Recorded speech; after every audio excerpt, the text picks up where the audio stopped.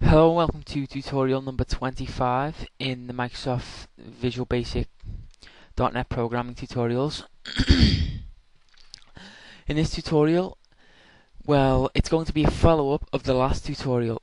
I actually got a few questions about how you would make an application to use the emailing code.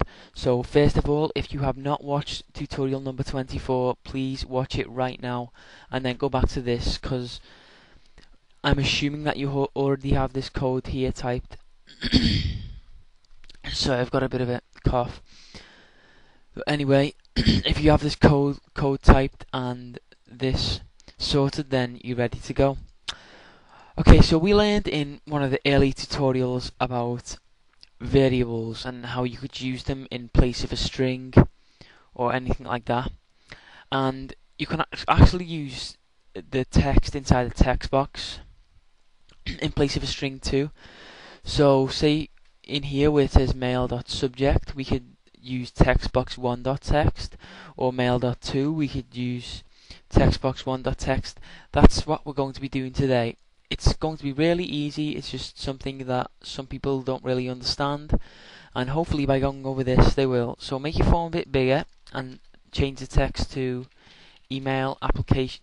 We'll change it to Gmail emailing application, and we're going to change the form border style to fixed tool window just because it looks cool.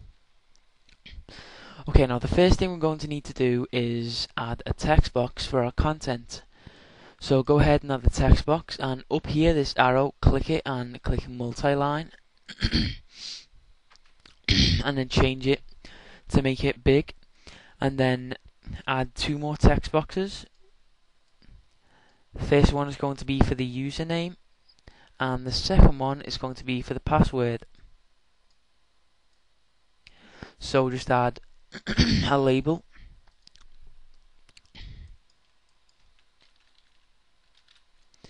one for username,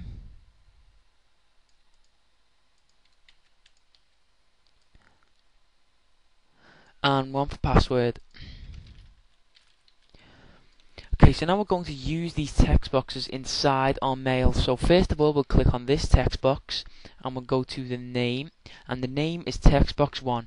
So to refer to the text inside this text box, we'll be typing textbox1.text. So we'll look on our mail on here, and on mail.body it says this is an ownage email using vb.net. So you're going to delete this including quotations and type textbox1.text.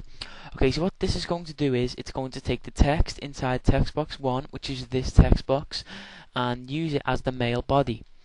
Okay, so now we're going to use textbox2, which his name is here, and textbox3 for our username and password. And the first thing we're going to do for password is, if you go to the properties, look at password car, and which is character, and change it to the star sign. I was asked about this also in a question, so I just thought I'd cover it here.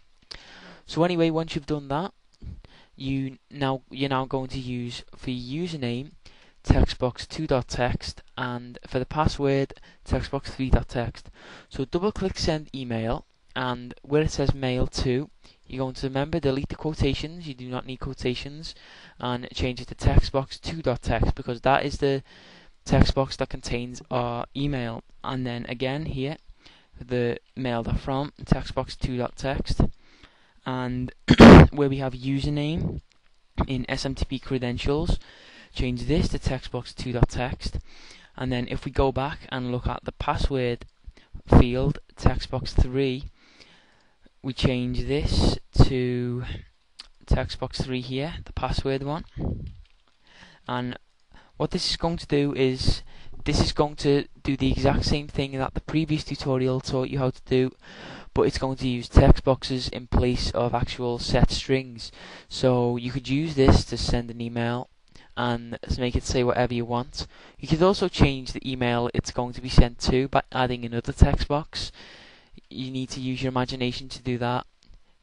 Hopefully by at the end this tutorial helps you understand what this actually does and how it works, so you'll be able to send an email to another email by yourself.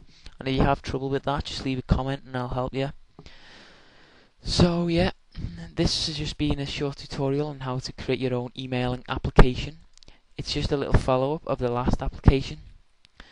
And if you have any questions, as I said, please leave a comment. If you have any tutorials, leave a comment. Sorry, if you have any requests for tutorials, leave a comment. I'm really tired right now, it's 3 AM. And also, if you have any suggestions, leave a comment too. So just rate the video and subscribe.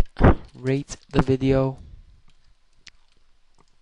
and subscribe. And here's our password field. Shows as stars. Okay, thanks for watching and see you later.